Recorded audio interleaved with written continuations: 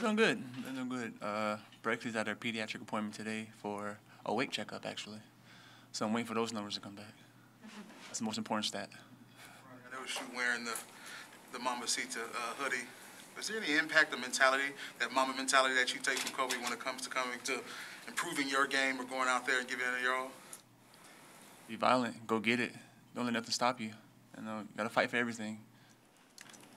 Rodney, with everything you've been through in your career, even stepping away from the game for a while, what would it mean to you to make this roster?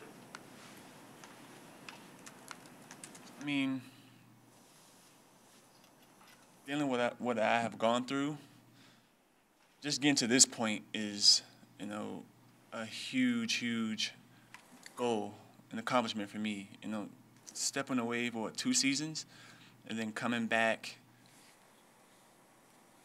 being at this part of camp, you know, having the 2 games that I've had, it's huge. I mean, I don't want to say not a lot of people can do it, but at the same time, not a lot of people are strong enough to stay the course to get to this point. So, I mean, I'm just blessed to be here.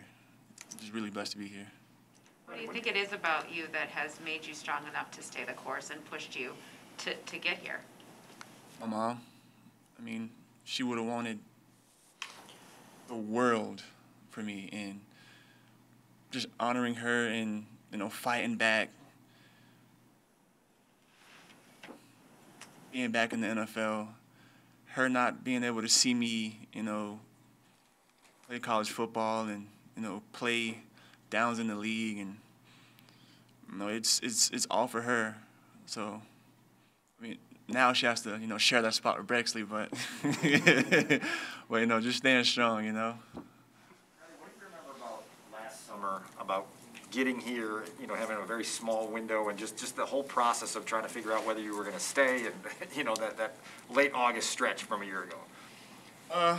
Probably the hardest part was waiting in the hotel for like those 3 days because of COVID, and then having to run those routes at the workout that I had to do. And then, you know, having sat out, I was in the fire, full pads, going against top-notch athletes in practice. It wasn't easy. I can tell you that. It wasn't easy. Like, it was hard for me to just like, oh, I got to remember how to step this way, get 5 yards, try to shed this. It was hard. And I just had to, you know, stay the course, keep fighting, keep going. And, you know, Coach Furtham, you know, they stuck with me. They work with me every single day. And, you know, I'm blessed for them. I'm blessed for this organization for giving me the opportunity. And, you know, we're just going to keep fighting. What do you remember about the nerves at Cuts weekend? From last year? Yeah. I wasn't thinking about it, honestly. I mean, like I said, to be at that point, you know, having to fight back, it didn't matter. It didn't matter to me. The 3 days that you were in the hotel, what'd you do? Literally sat and watched HGTV. Literally. Literally, that's all I did. What have the last few days been like for you? Obviously, the moment for you both Friday night and Saturday got a lot of attention, not just in Chicago, it's nationally. What's it just been like to kind of see the outpouring of support and the excitement for you? I told Madison that our daughter is more famous than the both of us. So it's been cool, you know, having the exposure, you know, and having Brexley have that exposure, having Madison have that exposure. I mean, it's really cool just to see how much, you know, the city of Chicago, you know, the Bears organization, the Bears fans show love to a family that they barely even know. And it's amazing, you know, coming here every day, you know, the whole staff, the cooks, you know, how's everyone doing? How's the family doing? It is amazing. I love it. And you can't take it for granted. Because one day, it's all going to be over. So, it's cool. What's been your mentality towards special teams, and what does Coach Tabor kind of ask you to focus on in that area? Just compete. You know, I'm trying to find a spot where I can help in special teams. So, I mean, he's you know, putting me in different spots and trying to see what I can do and, you know, just competing every day.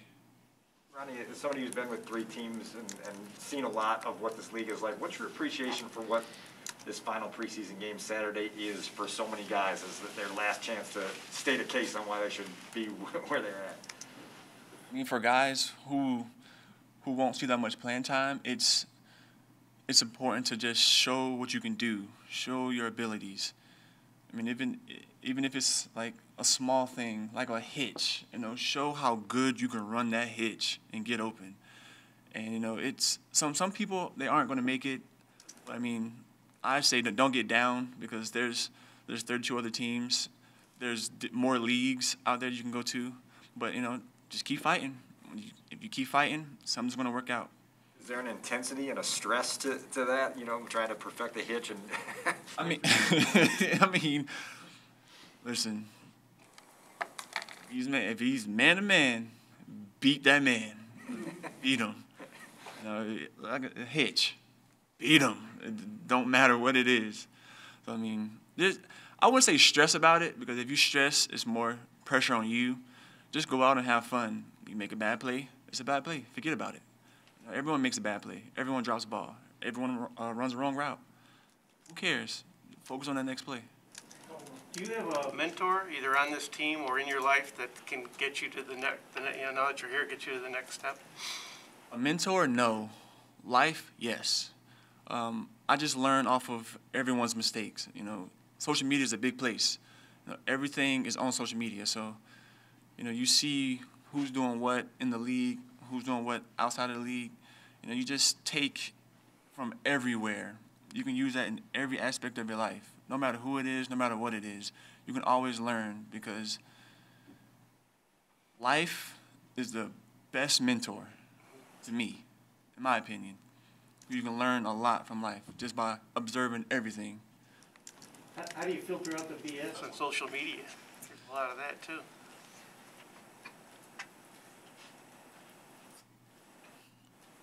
Social media, I mean, it's not, today's social media is different. It's different. I mean, back then, you just post a few things, no one really cared. But now, listen, you post one thing, your life is over. Your life is over. So, I mean, we just got to be cautious, in what you post, what you do. And if someone does post the wrong thing, you're going to know not to post what he just posted. So, I mean, you're just learning every single day, All right, thanks, everybody. Thanks, Rodney. Thank y'all. Thank y'all.